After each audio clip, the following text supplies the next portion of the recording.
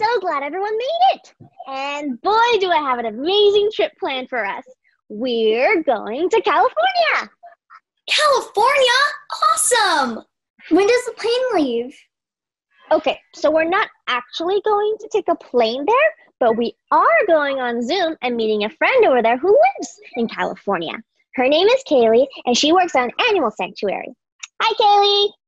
Hi, everyone. Welcome to Charlie's Acres Farm Animal Sanctuary.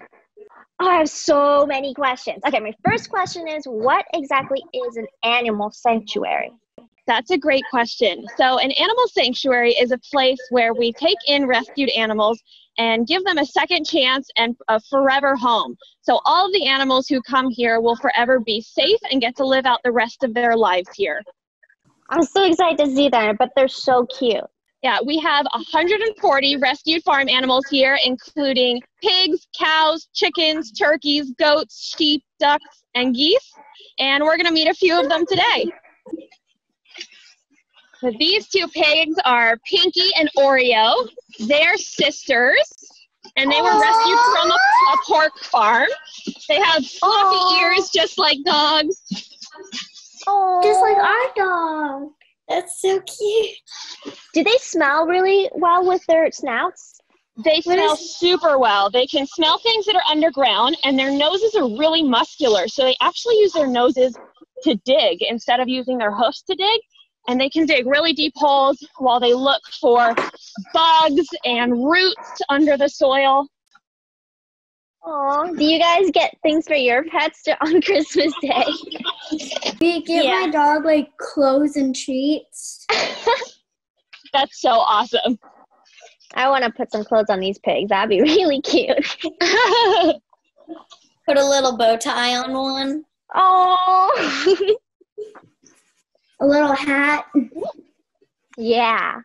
What's their favorite food? Their favorite food that they would find in the wild is grass, but their favorite food that we give them, I think, is probably grapes. Grapes are a big hit. And so we got to give our pigs lots of fresh fruits and veggies. So this special boy right here is Nicholas. And Nicholas is named after the little boy who rescued him. And the boy who rescued Nicholas and his two brothers was only 11 years old, which is pretty amazing. So it really shows that you're never too young to help animals. I thought pigs were like pink and plain. There are all sorts of different kinds of pigs. That noise. They are really excited about these. Yeah, they're so playful. Why do they like mud so much and getting all mucky? So there's two reasons. Pigs don't sweat like humans do, so they lay in the mud to help keep themselves cool. And the other reason is that these little pink pigs over here can actually get sunburned just like we do. And so the mud works like a sunscreen for them. Oh. Wow. Oh, the little curly tail. Hi, sweet girl. Wow. Pigs are also super, super smart.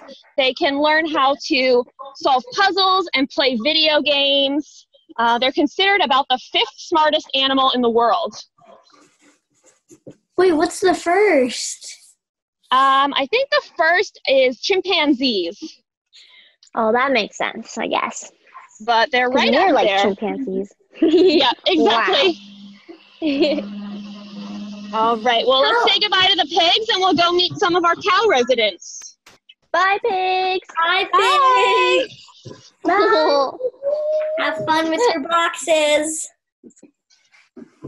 Where are we going next, Kaleigh? We're going to go meet our cow residents next. Cowers.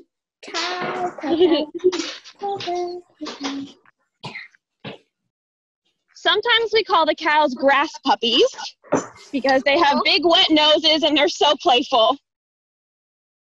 And do they get excited like puppies as well? They do. They love getting treats and they will jump all over. And you have to be really careful that they don't step on your toes because they are very heavy. How much do cows actually weigh? Our heaviest cow here weighs about 1,000 pounds. Oh my goodness. Yeah. So it really hurts when they step on your toes. This is Winona. Yeah, she's beautiful. She is. And Winona was also rescued by a young girl who was only 16 years old. So she found Winona on her uncle's dairy farm. And Winona had a very severe infection. Do you guys know what infection means? Yeah. Mm-hmm. Okay. So she had some germs in her, and it spread into her bones so that her front legs were actually crooked, and she wasn't able to walk. So this 16-year-old girl took her home and raised Winona in her backyard, and she got her some medicine, and she made splints for her legs and got her legs all straightened out. And then this year, that girl went off to college, and so Winona came to live here with us. Oh, that's really, really nice of her. I mean, that must have been a lot of hard work. Yeah, it sounds like it. Especially since cows are so heavy. Yeah. It's not an easy backyard pet. It's a little different than having a dog. Yeah. Oh, yeah. How long do cows live? Cows can live between 15 and 25 years. Oh, wow. So when we take in a baby cow, we really want to make sure that we're going to be able to take care of them for the next 25 years of their life. Do you have any Ellies or Ainsleys or Finnleighs? I don't. Those are pretty unique names, but I think we should definitely add them to the list for some new animals coming in. So this is one of my absolute favorite animals at the sanctuary. This is Honey. Hi, Honey. Hi, Honey. Hi. Honey is 12 years old, and she was in the dairy industry for 10 years, which is actually a really long time. Do you guys know what makes an animal a mammal? Warm blood. Hair? Warm blood, hair. Mammals also don't lay eggs. Yeah. Oh, yeah. And there's one more thing. I'm not sure. Mammals make milk for their babies. So that's something that all mammals have in common. So cows are mammals, humans are mammals, dogs are mammals, etc. So cows have to have a baby in order to make milk. They don't just make it automatically. So unfortunately for Honey, when she was in the dairy industry for 10 years, all of the babies that she had were taken away from her so that her milk could be sold. But the happy ending is that one day when Honey was 10 years old, some neighbors fell in love with her through the fence because she's such a sweetheart. And they decided they wanted to give her a nice retirement. And when they did, Honey gave birth to her final calf. And he's right over here. And his name is Benjamin. Benjamin. And Benjamin is a really sweet boy. And it's so cool that Honey got to finally keep and raise one of her babies after all that time. Benjamin is 2 years old, and he weighs 1,000 pounds, and he's actually bigger than Honey now. But the crazy thing is that he still nurses from her.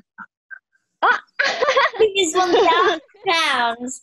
Yeah, it's pretty funny to see. So he's a big baby, but calves are so close with their moms that they'll nurse for up to 3 years if they're allowed to. Wow. That's a long time. It's a long time. That's a And big baby. It's a really big baby. Honey takes really good care of Benjamin. She's always licking him to give him baths, and she's always right nearby him. They're sitting right next to each other right now. Uh-huh. And Benjamin is really sweet. He's one of the sweetest animals that we have here. And one of my favorite things about him is that sometimes when he's napping, he lets me use him as a pillow and we can nap together. Aww. I use my dog as a pillow and he uses me as a pillow. That sounds like a really good relationship. How many cows do you usually have at one time? We have 6 cows in this pasture, and then we have another pasture with 4 cows. We have 10 total right now. How did people find you? Did they find you on the internet? Yeah, I think most people find us on the internet or through word of mouth, and so we get a lot of emails asking if we can help rescue animals. And we have 140 animals here now, so we're getting pretty full, and sometimes we're not able to take in animals when people ask, but we always try and help them find them another home so that they'll be safe anyway, even if that home is somewhere else. And you can see that Benjamin is chewing something right now. Mm-hmm. That's called chewing cud, and this is a really weird thing that cows do. Cows have 4 chambers to their stomach, while humans only have 1. So cows go around and spend their day eating all this grass, and they fill up that first chamber in their stomach as full as possible, and then they come back and lay down, and they burp back up what was in that first chamber in their stomach, and they chew it a second time. Oh, gross. It sounds really gross. And the reason that they do that is because it helps them get all the extra vitamins out of food like grass and hay. I wonder if they think it tastes good. I don't know if it tastes good, but it makes their breath kind of stinky. Yeah. This is Jade. I think she heard me say that her breath was stinky and had something to say about that. All right, let's say goodbye to the cows, and next I want to introduce you to a very special goat named Johnny. Hi, everyone. Bye, cows. Bye, cowies. But we'll say hi to any animals that we pass along the way. How many people work with your animals? We have 4 full-time staff members, and then we have a few people here part-time. Oh. So it's actually a pretty small staff for 140 animals. Yeah. How do you think of all these, like, human names for animals? We come up with lists, usually. We look up, we really like old-fashioned names. So we have animals. Some of our chickens are named things like Laverne. We have some pigs named after a TV show called The Golden Girls, and their names are Sophia, Blanche, Dorothy, and Rose. Yes! Dorothy. I like Dorothy. Dorothy's a nice name. This horse that's getting brushed right now, her name is Scotch, and she already had her name when she came here. She's about 23 years old. That's such a pretty horse. Wow. Especially while she's getting brushed. But horses really like to roll in the mud too, so probably pretty quickly she's going to get muddy again. I can't wait to meet the goat. Johnny. Here are a few goats that we're passing. We still have a little walk to see Johnny, but here is Henry and Alex and Michael. They're so cute. In that group, we have a lot of teenage boy goats, and they think it's really funny to headbutt you. That's how goats play. They headbutt each other, meaning they hit their horns together, and sometimes they don't realize that we really don't want to play like that. Do you have some really naughty animals that get into trouble? Yes, we definitely have some naughty animals. We have a turkey named Helen that likes to escape and jump over the fence and run around the sanctuary. Turkeys kind of scare me. They're huge. Turkeys scare you? They are huge. Some of them are really nice. It all just depends on their personality. We're about to meet one turkey named Ombre, and he is one of my favorite animals here. Is he nice? You know, he's kind of controversial. He's nice to some people, and he's kind of mean to other people, but it's for a good reason. Is he nice to you? He's nice to me most of the time. That's good. Okay, so this is our special needs goats group. And that means that these are animals that just need a little bit of extra care. So Ombre is the first animal that we'll meet in here. and he is a big male turkey. Male turkeys are called toms. Toms? I learned about turkeys. They use their feathers to show off to the female turkeys. Exactly. So that's what Ombre's doing right now. His feathers are all stood up on end, so he looks really big and impressive. Zipper is just right in the way. Oh. Ombre is mean to some people because it's a male turkey's job to protect their family. And Ombre doesn't live with male turkeys. He lives with our special needs goats. And so he thinks of these special goats as his family. And so sometimes he thinks he needs to protect them, even if that means protecting them from staff and volunteers. So if he's worried about the goats, then sometimes he'll bite people to protect them. Ombre's a good friend. He is. That's why I really like him so much, because he's so protective, and he doesn't care that the goats are not the same species as him. I bet he's thinking, they don't really look like me, but they're my family anyway. Yeah, he doesn't care. Thank you, Lisa. Is that Johnny? This is Johnny. Lisa is one of our wonderful volunteers. Hi. And she works very closely with Johnny. Johnny is this special little goat. I'm going to help him get his legs in. He has Ready to go. Are we in? Good job.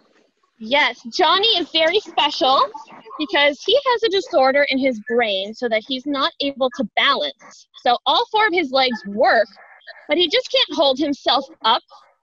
So he uses this wheelchair to get around, and he can kick his legs and move around.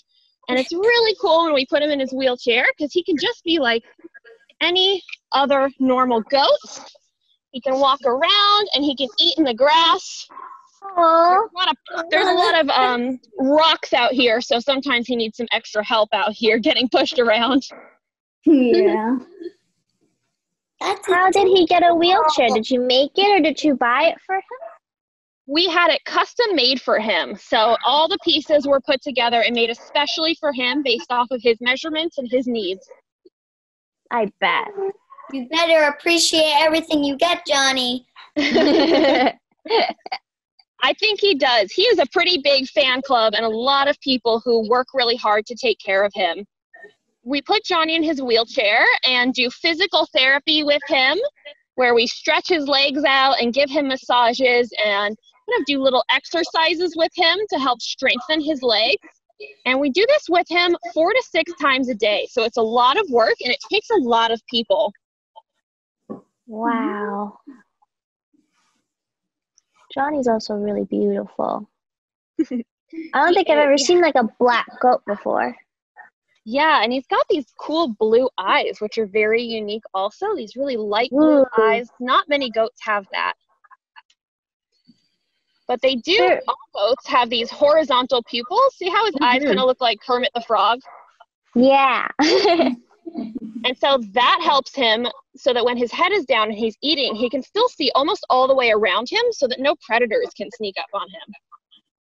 Whoa. That is actually really amazing.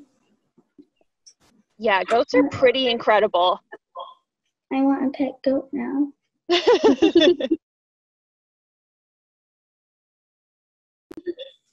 want all the animals. Oh, Johnny's having such a good meal right now.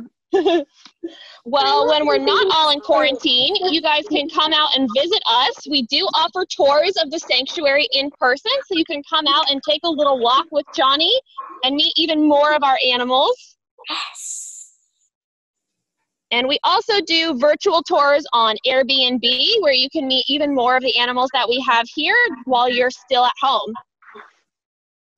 That's so exciting. That's such a fun thing to do with your family or with your friends. Yeah, a lot of people are doing like family reunions on these or even birthday parties. Some people even went on a date on our farm sanctuary tour. Lucky them. Well, if you guys want to keep up with Johnny, you can look at our website, charliesacres.org, and you can see lots more pictures of him and videos. We're also on social media, on Facebook and Instagram. Does Johnny like to play with the other goats, or does he kind of by himself a lot of the time? Johnny actually loves to play with the other goats. So he's 1 year old, which means that he, just like any goat that's not in a wheelchair, he's really rambunctious, and he likes to play rough. And sometimes we take him on play dates to go meet some of the other goats in the other yards. And there's one goat named Louie, and he loves to play rough with Johnny, and he rears up like he's going to hit him really hard, and then he just fairly lightly taps his horns when he hits their horns together. So he knows that he has to be gentle with Johnny and that he's special. Aww. How did you get started working at the sanctuary? Oh, thank you for asking. My background, I worked with exotic animals in sanctuaries. So I worked with big cats and chimpanzees who came from the pet and entertainment industry. And then the more that I learned about farmed animals, the more I realized that their stories just really don't get shared very often. And that's the reason that our founders started this sanctuary, was to create a place not only to rescue animals, but where people could come meet them and get to hear their stories and learn all about their personalities. Even though we think of farm animals as common, a lot of people don't really know very much about their lives. That's cool. That is Do really all cool. the animals come from California? No, we have animals from Utah, and some as far away as Puerto Rico. Whoa! Do the animals meet each other at times? Yeah, so we have animals in this pasture. This is kind of our misfit group. So we have 3 goats, a turkey, a goose, and a chicken in here. And then of the 140 other animals, they're all broken up into 16 different pastures. So they have their little family groups, and then they can also visit each other through the fence. Aw. What's your smallest animal? Our smallest animal, I think that would be Bernard. Bernard is a silky rooster. He only weighs about 2 pounds, and he's a really fluffy white rooster that kind of looks like a tiny abominable snowman. That's cute. What's your favorite animal? My favorite animal? That is a really hard one. I think I have a few favorites. My surprise favorite animal, I think, is the turkeys, because I didn't think that they were so friendly. But I really love Ombre a lot for protecting the goats. And we have a female turkey here named Mei Lee, and she actually will sit on your lap and fall asleep, and she'll give you hugs. I really like turkeys now. What do you think, Johnny?